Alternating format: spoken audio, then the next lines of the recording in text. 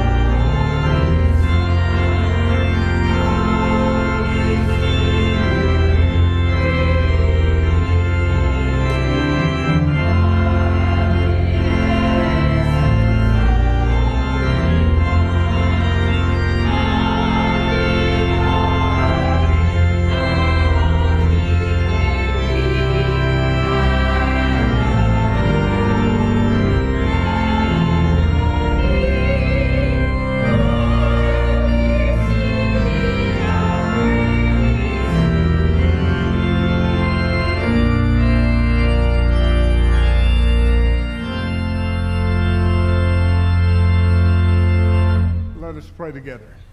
Heavenly Father, Lord Jesus, and most precious Holy Spirit, we've gathered here in your house today to sing your praises, to fellowship with other believers, to read and hear your word proclaimed, but to be touched by your Spirit and changed into the very image and likeness of Jesus, your Son. And Father, that is our heart's cry this morning, to help us to be more and more and more like Jesus. In your holy name I do pray. Amen. Now if you'll turn over to number 11, Come Thou Fount of Every Blessing.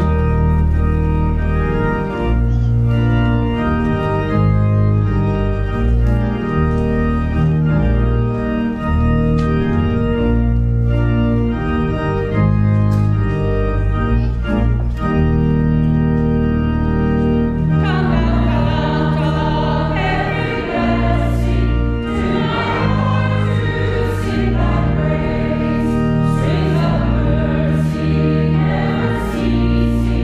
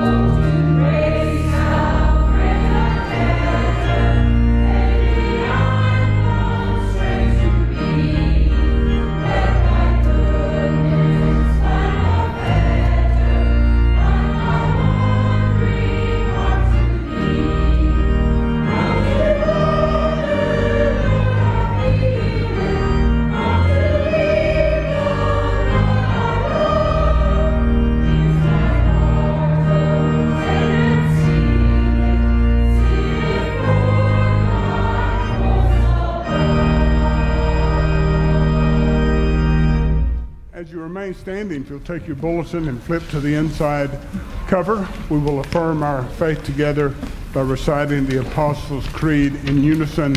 And this creed says, I believe in God the Father Almighty, maker of heaven and earth, and in Jesus Christ, his only Son, our Lord, who is conceived by the Holy Spirit, born of the Virgin Mary, suffered under Pontius Pilate, was crucified, dead, and buried. He descended into hell. The third day he rose again from the dead. He ascended into heaven and sitteth on the right hand of God the Father Almighty. From thence he shall come to judge the quick and the dead.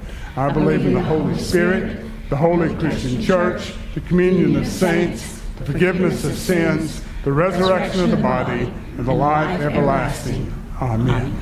You may be seated. As you do so, join me in this time of prayer.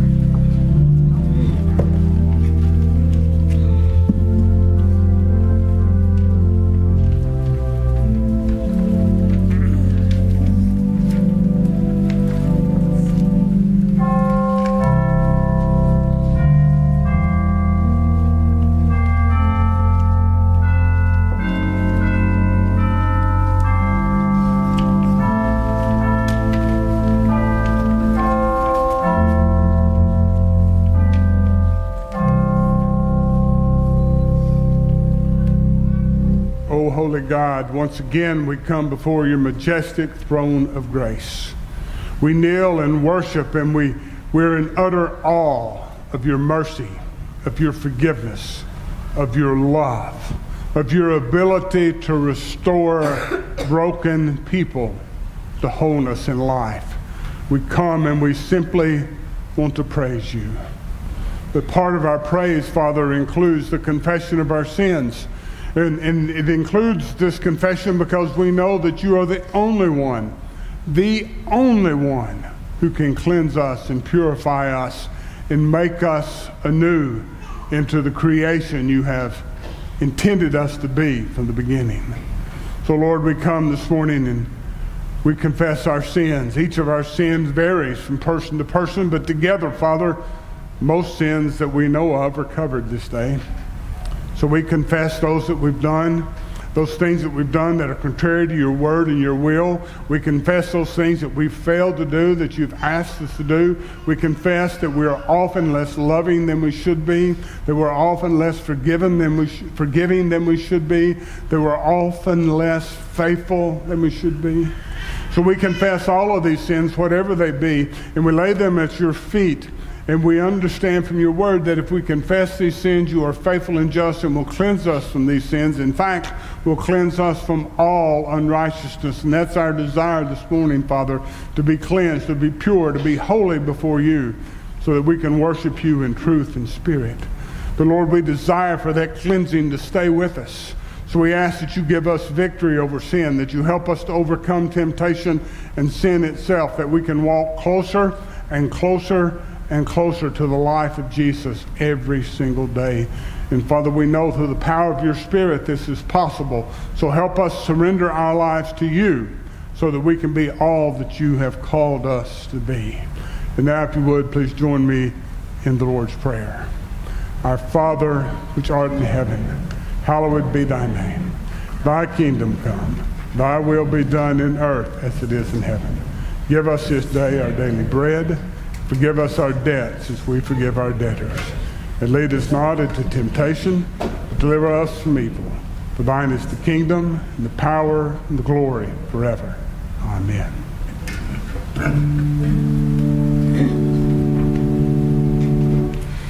Hear our prayer, O Lord. Hear our prayer, O Lord.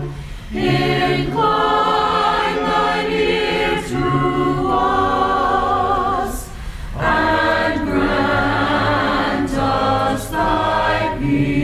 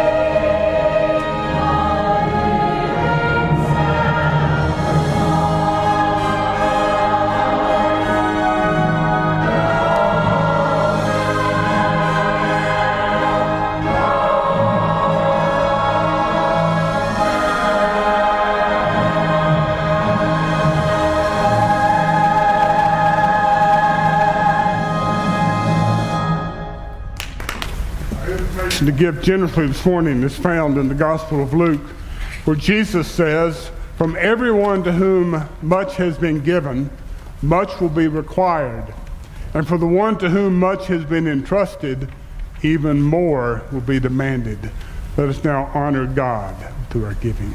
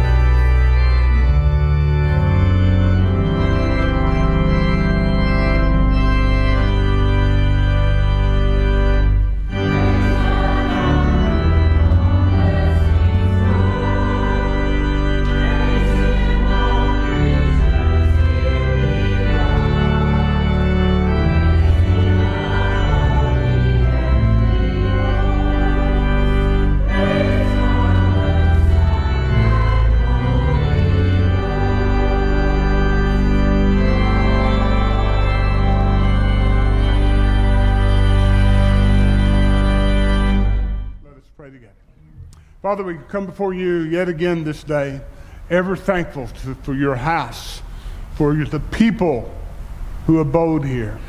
Father, we just praise you for our fellow believers, our brothers and sisters in Christ that make up this particular house. We love them and we thank you for them. And Lord, as we have the opportunity week after week, we come before you at this time and we present an offering, a sacrifice, a small gift reflective of what you have so given us. And we give this, Father, for multiple reasons. To say thank you, to say we love you, and to say that we trust you to continue to provide us with our very needs. So we ask, Lord, that you take these gifts that have been given today and that you bless the givers as you always do, but that you use these gifts, that you multiply them as bread and fish so that there's enough and even some leftovers at the end to do far more than we ever imagined. We thank you for your generosity and the generosity of these, your people. In your holy and glorious name I do pray. Amen. You may be seated, and as you do so, I want to ask the children that aren't on vacation this week to come up and join Miss Chrissy for our children's message.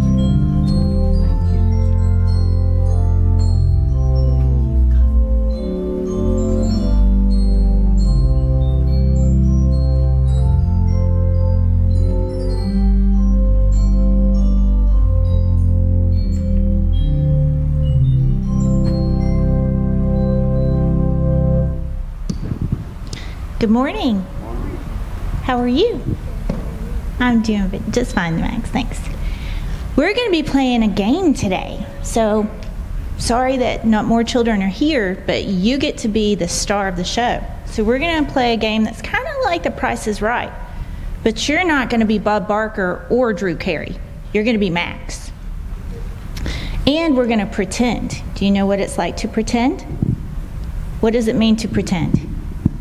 It's like maybe to like dress up in a costume. Oh, that's kind of right. Yeah, dress up in a costume. We're going to use our imagination today. So I'm going to set 3 things up here, and we're going to imagine it's something different, okay? So we have a bottle of water, and we're going to also pretend I can get up and down easily. So we have a bottle of water. We're going to pretend that this bottle of drinking water represents all the drinking water in the world. All of it is in that bottle. This is my doll, Sally is her name. I apparently really like that name because all my dolls were named Sally. But we're going to pretend that Sally is real and that she's your friend. Your friend Sally, that's right. And we also have in here a car, but not just any car. I hear your dad saying, ooh, do you know what this is? It's a Bugatti Veyron, which is one of the most expensive cars in the world. So we're going to pretend it's not just a toy, but it's real. We're going to set it right there. Now, Max, the challenge for you is to take these 3 prices I have right here and to place them in front of these. Okay? So I have nothing. It's worth nothing. It's worth something. And it's worth everything. Okay. All right. Here you go. Let's see what you can do. Cue the theme music.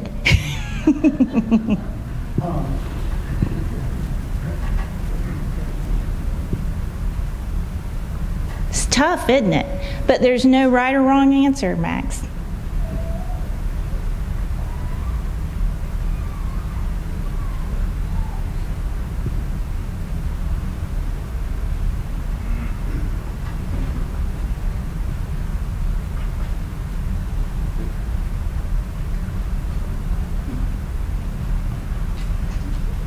You did very good, Max.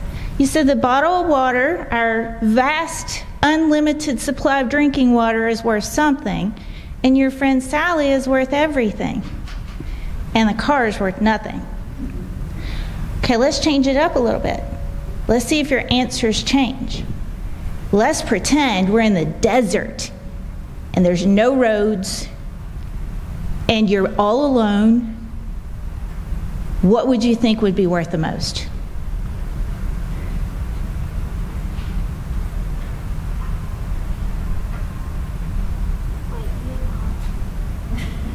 It's up to you. There's no right or wrong.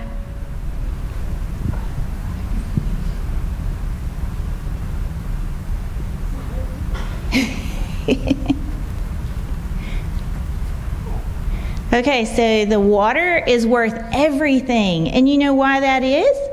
Because you're in the desert. You're thirsty. Sally, your friend, is worth nothing. And then the car is worth something. Why did you say the car was worth something? Because you can use it to drive. Well, that's partially true. All right, let's try one more. This is our last one. So take those cards and let's pretend you're God. Oh, it's okay. Hey, look here. Okay with this? There you go. Yeah. Okay. So now you're God. What's the value of each of those things?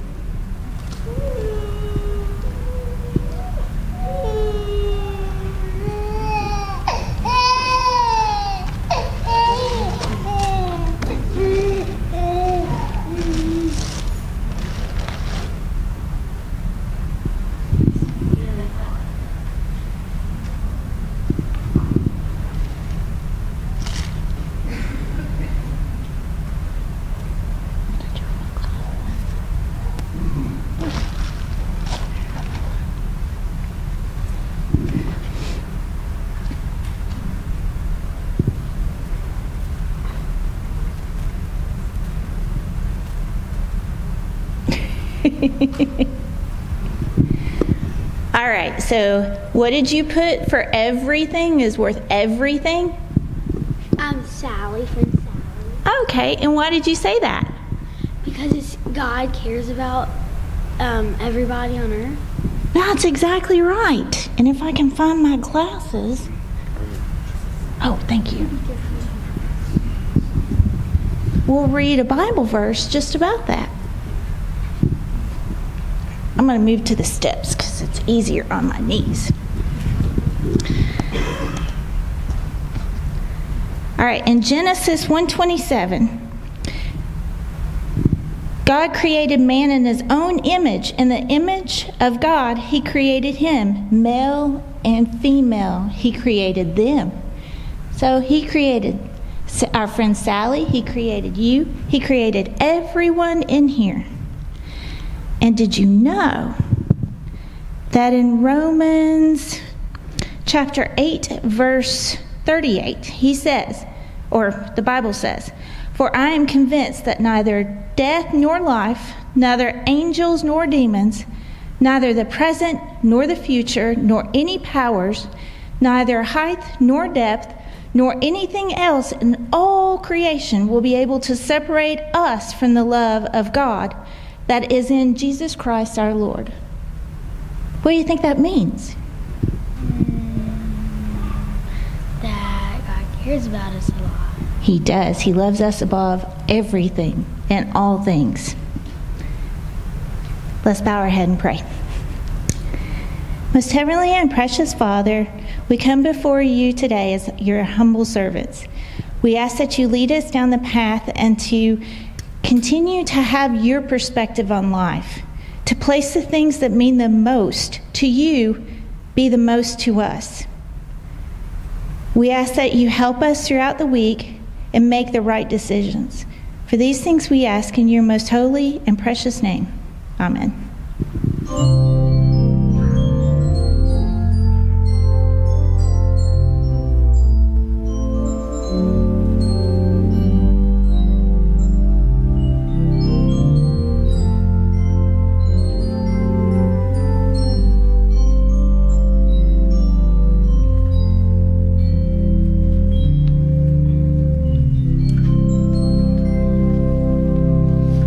If you'll stand and take your hymnals, and you may not even need your hymnal for this song. Number 193, God is so good.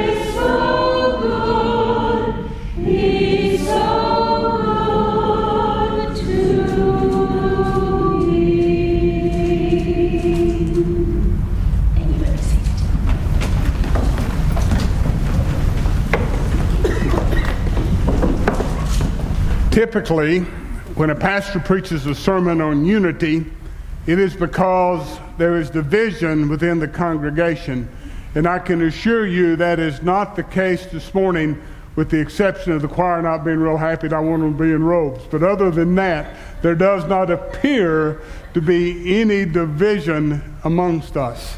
My intent this morning is not to encourage you to get along with one another. You are doing that wonderfully well. But rather, my intent is talk about the power of being united in purpose. The power of being united in purpose. Dr. Wynne Aaron is the founder of the Institute for American Church Growth. And in his role as a church consultant and researcher, he surveyed members of 1,000 congregations asking this simple question: why does the church exist? Why does the church exist? Of the church members surveyed, 89% of those church members responded in one way or another that would fit into this one category, and that category was that the church's purpose is to take care of my needs and those of my family. For many, the role of the pastor was simply to keep the sheep that are already in the pen happy and not lose too many of them. Only 11% of the church members surveyed said that the purpose of the church is to win the world for Christ. Now, interestingly enough, he surveyed the pastors of those same 1,000 congregations. And amazingly, the results were almost exactly the opposite. Of the pastors surveyed, 90% said that the purpose of the church was to win the world for Christ, and 10% said it was to care for the needs of the church members. Is it any wonder that there is such conflict, confusion, and stagnation in so many congregations and even denominations today? We're unsure of our purpose. We're in disagreement with our purpose. Now, I'm hesitant to call the church an organization, but on a certain level it is. And there is a foundational principle that applies to all organizations, which includes the church at large, as well as every congregation, including here at First Cumberland. And that principle is this: nothing precedes purpose. Nothing precedes purpose. That is why very early in my ministry here, nearly 8 years ago, and by very early I mean during the first month of my pastorate, I introduced you to the following purpose statement: for the glory of God, Knoxville First Cumberland Presbyterian Church exists to worship Christ, evangelize the lost, love one another and our neighbor, and learn more about our God. Again, this is a purpose statement, not a mission statement. Any mission statement we adopt should flow from the purpose in which we are united. The starting point for every organization should be the question, why do we exist? What are we here for? Why do we exist? McDonald's knows it exists to sell hamburgers and French fries, not life insurance. General Motors knows it exists to manufacture automobiles, not hammers. Until a congregation knows what it exists for, it will have no foundation, no motivation, no direction, and no unity as it continually attempts to accomplish things outside its purpose. The early church knew why it existed, and the members were unified around that purpose. With all that said, I'm going to ask you to please rise and body your spirit in honor of God's word, recorded in Acts chapter 4, verses 32 and 33. Here Luke writes, "Now the whole group of those who believed were of one heart and soul, and no one claimed private ownership of any possession, but everything they owned was held in common. With great power, the apostles gave their testimony to the resurrection of the Lord Jesus, and great grace was among them all." the Word of God for the people of God. Let us pray. Lord, we ask that you speak to us this day. Speak to us clearly and plainly. Use my words if possible, but if not, drown me out so that we will fully understand the power of our unity in Christ. In your holy and glorious name I do pray. Amen. You may be seated. I attempted to make this point a few weeks ago by comparing a cruise ship to a battleship, with the point being that Jesus calls his followers not to a life of leisure, but to a life of service. This fact is clearly revealed in the book of Acts and its recorded history of the early church. While each follower of the risen Jesus had a different task, they all had the same calling, and that was to fulfill the Great Commission of making disciples from all nations in their lifetime. Jesus didn't say take 1,000 years, 2,000 years, 3,000 years, whatever it takes to do this. The Great Commission to go and make disciples of all nations, teaching them everything that he has taught them and baptizing them in the name of the Father, Son, and the Holy Spirit, was intended to take place in their ministry, in their lifetime. They had one purpose. One purpose. That was to communicate the gospel to all people. Those early disciples did more for the spread of Christianity than any generation of followers since. What was their secret? Our text for today, I think, gives the answer.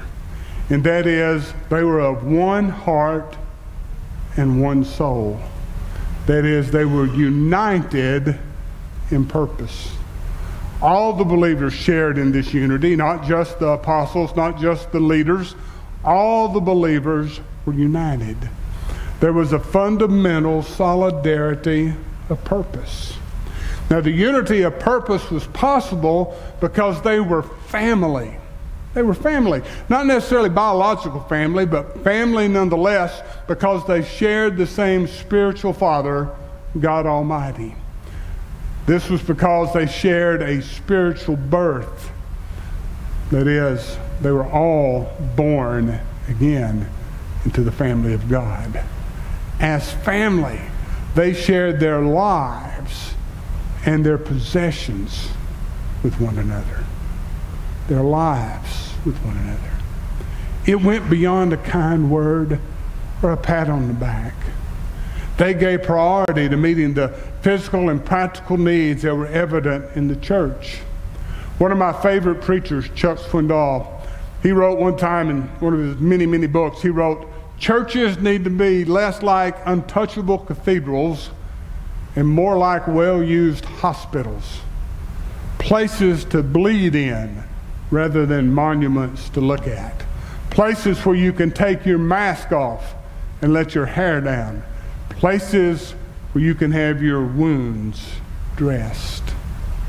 The early disciples found genuine sense of belonging in their community of faith. It wasn't just a membership. They were family, and they knew it.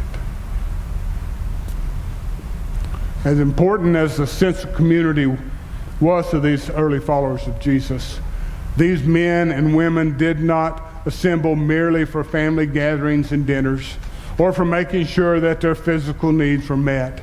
They came together in order to accomplish an objective. They were partners in reaching the world for Christ. Their linked hearts and souls, or they linked their hearts and souls, not just for convenience or comfort or support, but to reach out to those who were not yet linked up with them. The members of any congregation are a group of followers of Jesus with various backgrounds, with different interests, different gifts, and different perspectives. But they have been called together for a singular purpose. And that purpose is to cooperate together in reaching out beyond our four walls so others can know the saving grace of Jesus. My favorite definition of evangelism, and I've shared this with you before, is beggars telling other beggars where to find bread. Can you imagine being starved beyond hope and finding a batch of bread big enough to feed everyone you know, and then decided I'll just keep this as a secret to myself? They don't need to know this. I mean, that's more than I could ever eat, but that's for me. Can you imagine that? This means no. This means yes. This means I done went to sleep. Okay?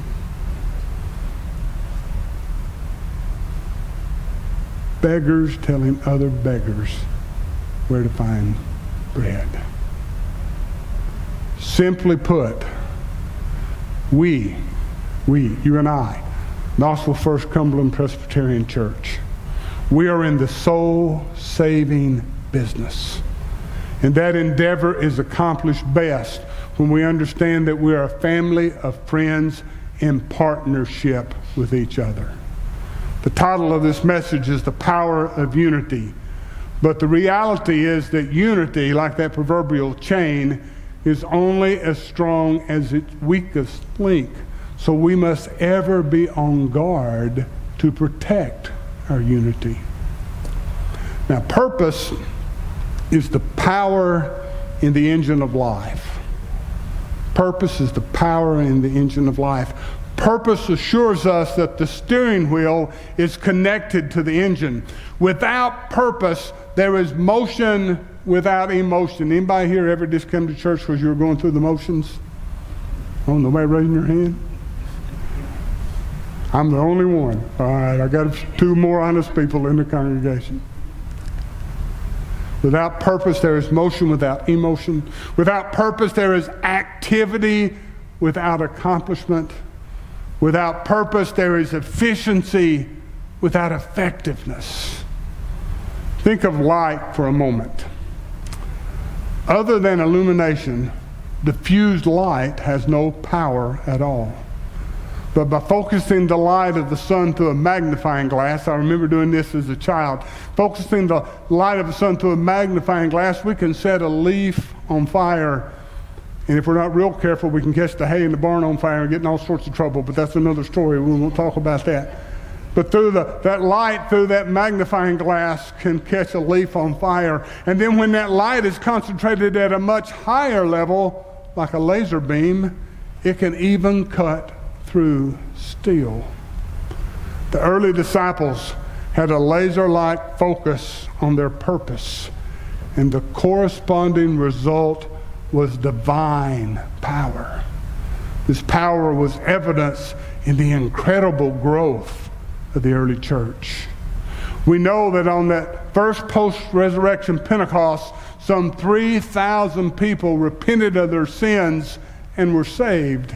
It is estimated by some biblical scholars that at least 100,000 people came to Christ there in Jerusalem in that first 25 years. 100,000 people. That is power manifested. Phenomenal growth was one evidence of being united in purpose. The ability to withstand satanic attack was another. As soon as the Holy Spirit came upon the church, Satan launched a ferocious counterattack. You see, Pentecost was followed by persecution. Pentecost was followed by persecution. Have you ever noticed in your own spiritual life that the mountaintop experience is immediately followed by the valley? This means yes. You know why?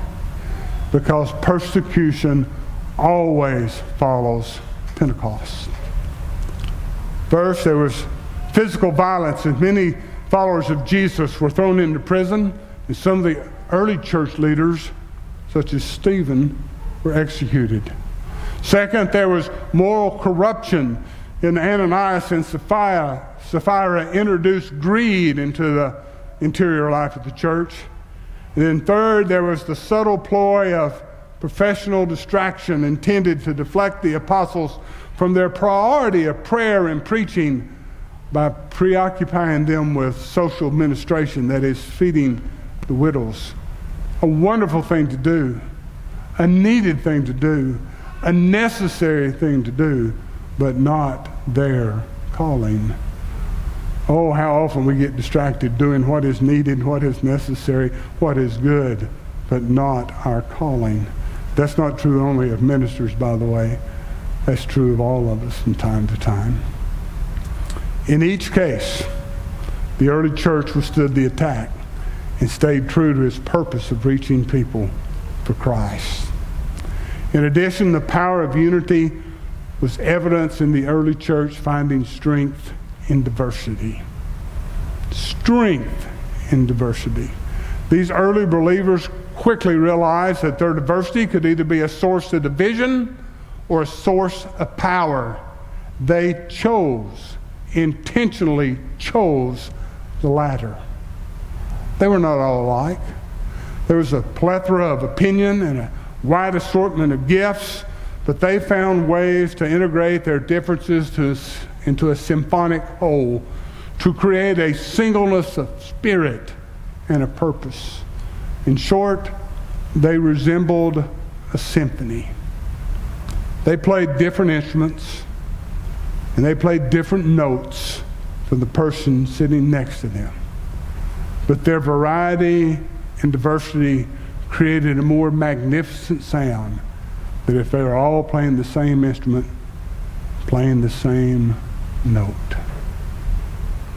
Unity exists among diversity because we all follow the same musical score written by the same composer.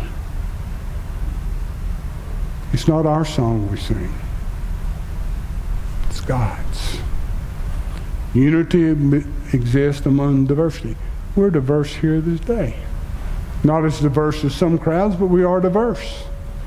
Some been in church all your life, some are new to it, some come from various backgrounds other than Cumberland Presbyterians. In fact, most probably do here.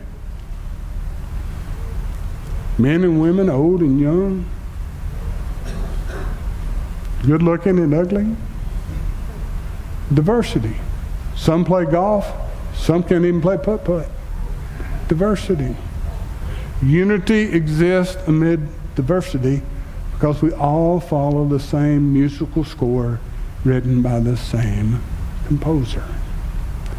Because the early followers of Jesus were unified in purpose, and because they were committed to the task of reaching the world with the gospel of Jesus, God smiled down on them with favor. Or as our text for today says, great grace was among them all. Do you know that when we get together working on God's purpose, His grace flows over us like a waterfall? Yet when we're divided, we often feel barren and parched. Do we not?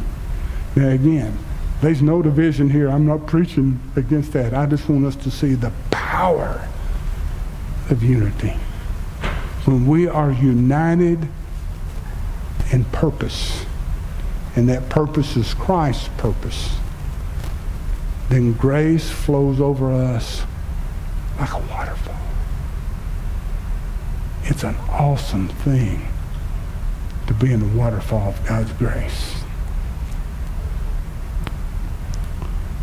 Because these early believers were generous to others, God was generous to them.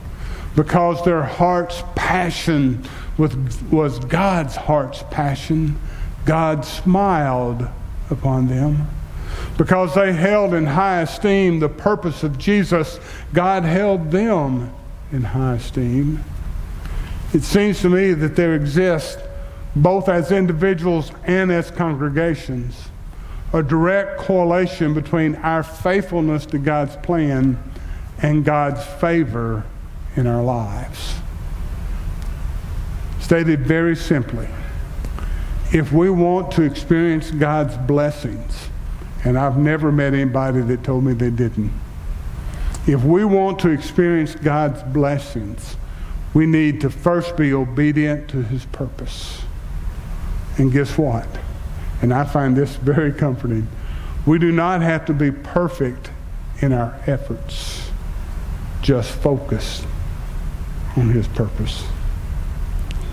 In the 17th chapter of the Gospel of John, on the last night of his life, Jesus prayed for the unity of his disciples, both present and future, which, by the way, includes you and I, with death breathing down his neck. Jesus prayed not for his followers' success, not for our safety, not for our happiness. Instead, Jesus prayed for our unity so that we could fulfill his purpose. Of all the lessons we can draw from Jesus' prayer there in the 17th chapter of John, do not miss the most important lesson. And that is that unity matters to God. Unity matters to God. Father, Son, and Holy Spirit are in perfect unity.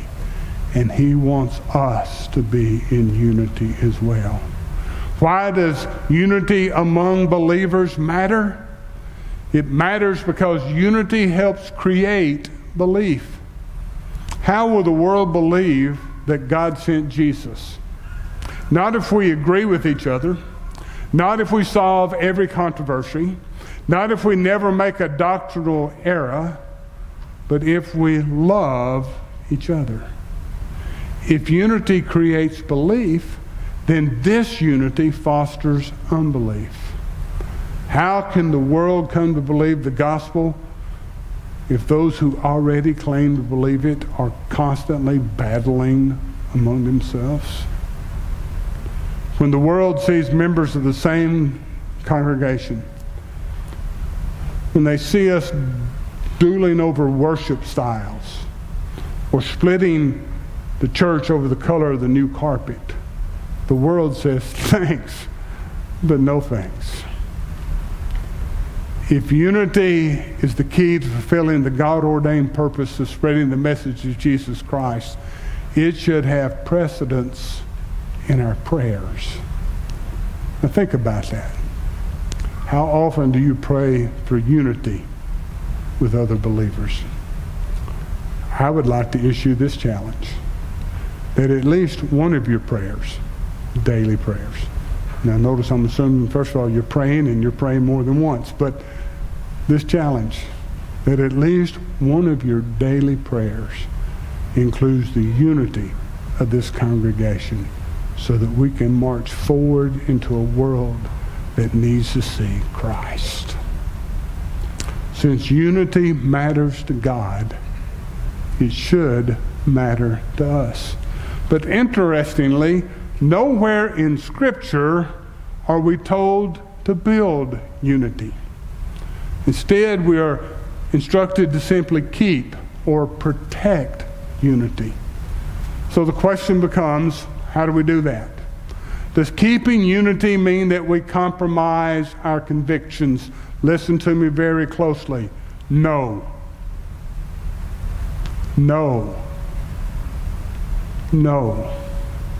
Unity does not mean that we compromise our biblical convictions. But it does mean that we look long and hard at the attitudes we carry. You see, unity does not begin in examining others, but in examining self. Unity begins not in demanding that others change, but in admitting that we are not perfect ourselves. Unity continues as we humbly serve those who are different from ourselves. God favors those who take the message of Jesus Christ to a divided world. That is our purpose. Let us continue to be unified in it, and thus fully know the power of unity. That's my supposition this morning. again, that we are unified. And I think over the last few months and into the future, we're beginning to see the results of unity. So my request again is to make it a daily prayer. Protect our unity. Protect it. Pray for it. And move forward boldly with the gospel of Christ. Let us pray together. Father, we come before you yet again. And Lord, I probably made a mess of this, but you're quite capable of speaking without me. But help us, Lord, to understand the power of being united to fulfill Christ's purpose for his church, so that we can see the things that the early church saw, that we can see people being converted, people being saved, people growing in grace and mercy, people sharing the gospel and sharing their lives with each other. Help us, Father, to be more and more and more like Jesus. In your holy name, amen. If you'll stand and take your hymnals and turn to 415. We are called to be God's people.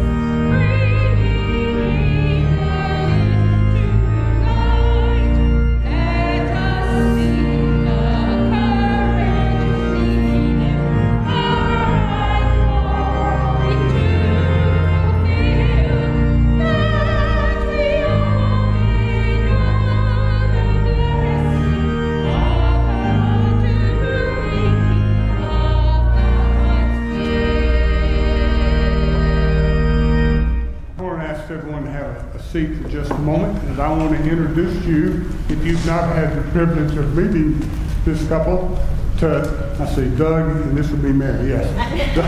Doug and Mary Wegman.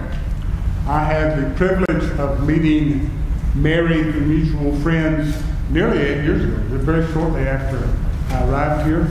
I met Doug not too awful long after that, continued to see Mary from time to time, and then a year and a half ago, maybe just right before the COVID mess hit, they started showing up on Sunday mornings and have been back ever since we resumed our worship.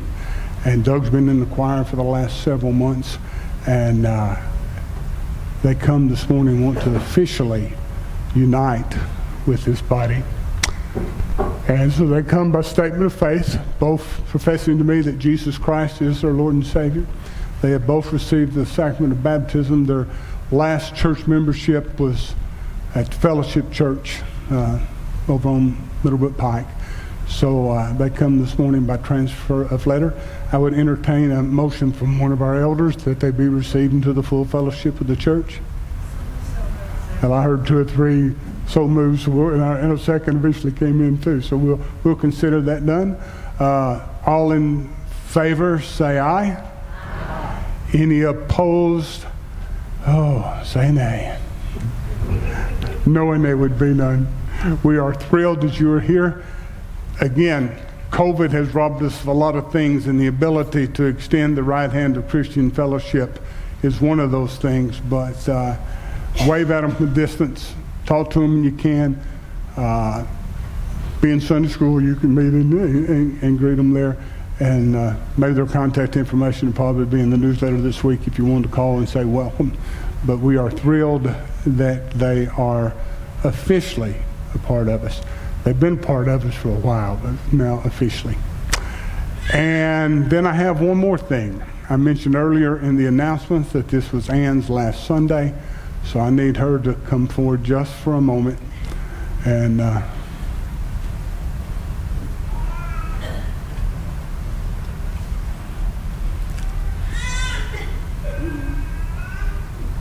session could not let you leave without thanking you. And this is a very small token of appreciation, but not just for service to the church, but everything you've done in session. Your wise words, your encouragement, your kindness. We love you. We're going to miss you. And if you want to fly back every month for our meetings, that would just be great.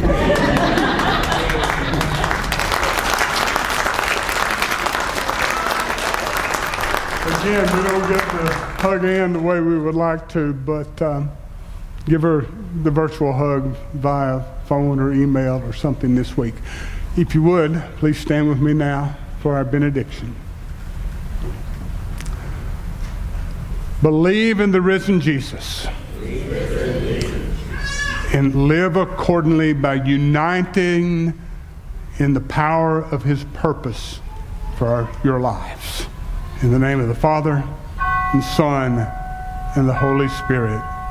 Amen.